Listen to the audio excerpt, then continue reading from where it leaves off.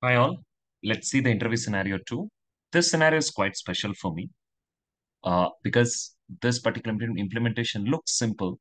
The results might look simple, but the implementation is also simple. The way that you approach it, the way you have to design it, the way you have to take the steps to solve it, it's quite special and bit complex.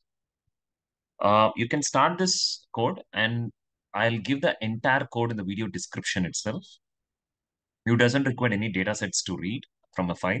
The data file itself is creating through the code. So no problem. Directly take the code in and put it in your Eclipse or IntelliJ or any Spark shell if you want. That's how I made this data ready file. Now coming to this scenario, so this is it all about. I have a single data as a source, single data frame, consists of only child and parent. But if you see, the A is a child, B is a child, and C is a child. The parent of A is double A. The parent of B is double B. The parent of C is double C. In the same table, you would see that the child of A, double A is, the parent of double A is triple A. The parent of double B is triple B. The parent of double C is triple C. The hierarchy goes this way, right? So how the hierarchy goes? He is a child. He is a parent. He is a grandparent. Simple. He is a child. He is a parent.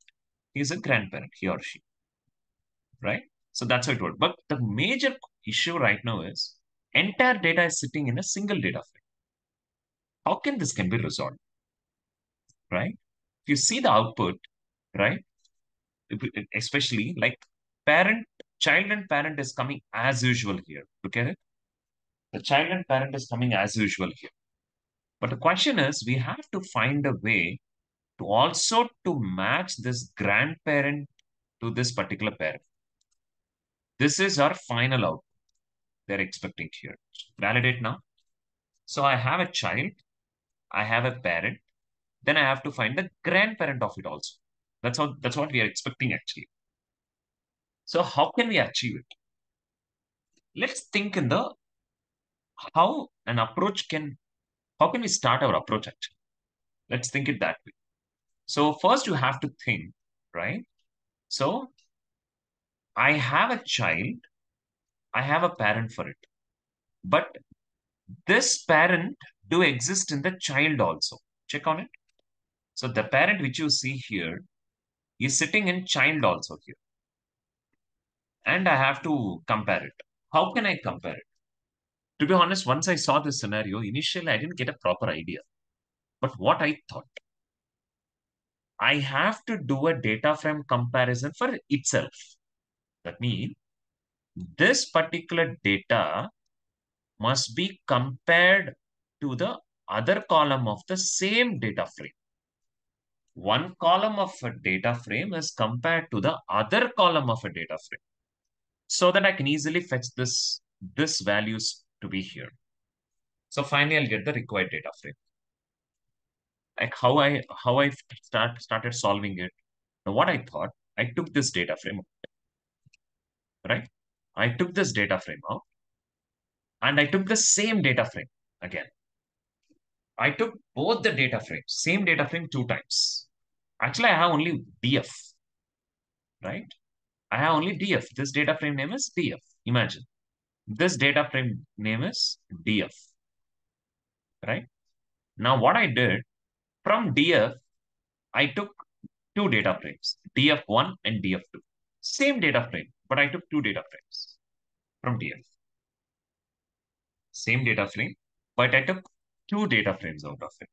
And I'll do a join, inner join.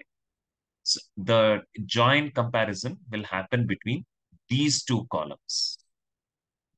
These two columns, I can perform an inner join. See, what I mean to say is, it's the same data frame, but I'll create two data frames of the same data frame. I'll give one name as df1, other name as df2. Now I'll join this column, the parent column of df1 to the child column of df1, so that the comparison happens between these, the inner join happens between these values and this values, and I can easily fetch out this AAA and I can match it here. As simple as that. Inner joins, very simple join. So what I'm going to do, it has only df. I'm agreeing it. But to achieve this result, I'll create two data frames from the df1 and df2. Then I perform an inner join of df1 parent to the df2 child. So that what it will happen, but I have to rename it. Definitely I'll rename it to child1, right?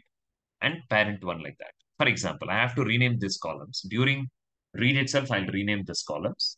So that I can perform a comparison between a parent of df1 to the child one of df2. Then I can easily get these values, grandparent values to here. This becomes my required output, right? So that I can do. Now let's go with the solution. With respect to the data readiness, you need not to create a file and read it.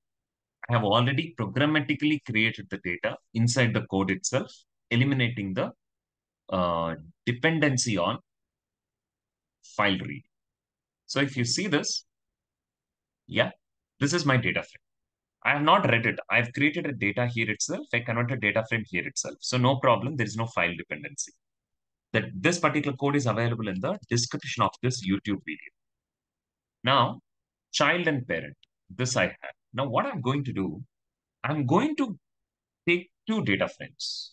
Val df1 is equal to df, val df2 again is equal to df. I'm creating two data frames, but I will rename this value as, right, with column renamed as, right?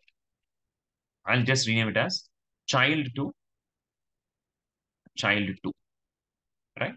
I'm renaming this, or child1, anything is okay, child1.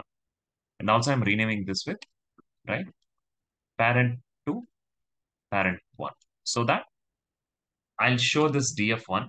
Two data frames are ready right now. df2. Two data frames are ready. You can also achieve this using a self join, but you can do this way also, right? It's more clarity, more clear. You can do that. The performance is same, so no problem. So from df, I created two data frames, df1 and df2. But in df2, I have renamed it. See, this is my raw data frame. This is df1, same, no change. But df2 alone, I've changed this name, the column name. Now it's time to join the data frames. Now have a check, right? Now, well, joined df is equal to df1 dot join. First, I'll solve it in DSL, then I'll solve it in SQL. df2, comma. Now I have to join this. Now I have to join this column, df1's this column to the child one of this column. I have to do a comparison between these two columns. This is df1 and this is df2, right? So I have to compare these two. I have to join these two. So look at the code. df1's parent is equal to df2's child one, right? df2's child two. So, right? Sorry, child one. So the comparison happened between the parent of df1 and the child one of df2, which is nothing but your inner join. This solves the maximum problem, right? Now let me write it. Join df dot show. Let's see the output, the intermediate output.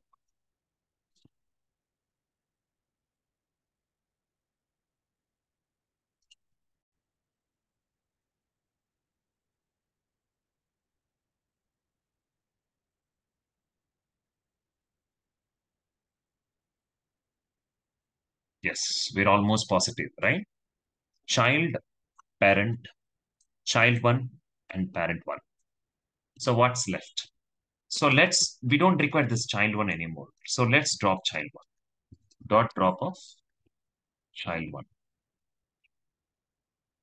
Then rename it with column rename, right? Parent one to grandparent so that this becomes my final output. This is my final output. I drop child 1 and I also rename parent 1 to the grandparent. That will solve the problem. We'll get the required output. Since we are doing the inner join, it will only pick the common values which are matching, right? So if you closely watch, I could able to achieve this. Since it's an inner join, since only the values are matching, only these values are matching, right? Only these values are matching with the left table of this. So only this values are fetched out and attached at the bottom. And I dropped it and renamed it. Problem solved. I got the required output. See, this is my required output. We got it. Now, how can we achieve this using SQL? Same, but how can we achieve it in SQL? Let me write the SQL command. You can solve either way you want, which you feel comfortable. I suggest to go with DSL because we are the big data developers more than the SQL admins or SQL developers. Now, select, right? Before that, we have to give the name for it. df1 dot create or replace temp view, right? I'm giving the name for it as df1. Now I'm also giving the name for it as df2. First, I have to assign the name. Then let's shoot Spark SQL command. In the Spark SQL command, all right, let me write the code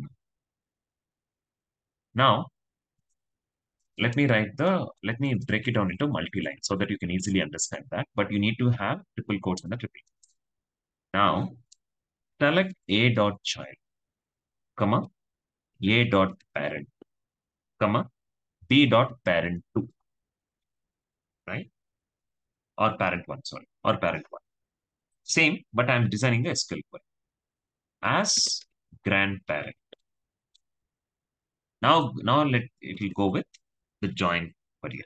From df1 of A, join df2 of B, right? On A dot parent is equal to B dot child 1. Very simple. The same join I'm performing here. Same join. So join is happening between the first table parent to the second table child. The table names are df1 and df2 as I registered here. Then A dot child, B dot parent, and B dot parent 1 with the grandparent. I'm just renaming here itself. I'm putting the show here itself instead of putting a variable. So this using DSL, this using SQL, that will solve the problem. This is almost like a self-join, but why I did not prefer going with a self-join is for a better understanding of a scenario. You can solve either way you want. Yeah. So this you'll get the final output. I'm putting the entire code in the description. Please solve it accordingly. That's it. This becomes your SQL solution. Thanks a lot, folks. We'll post the next scenario. Get it done. You need not any, you doesn't require any file to do this. Every file data creation is done as a part of this code itself. Thanks a lot.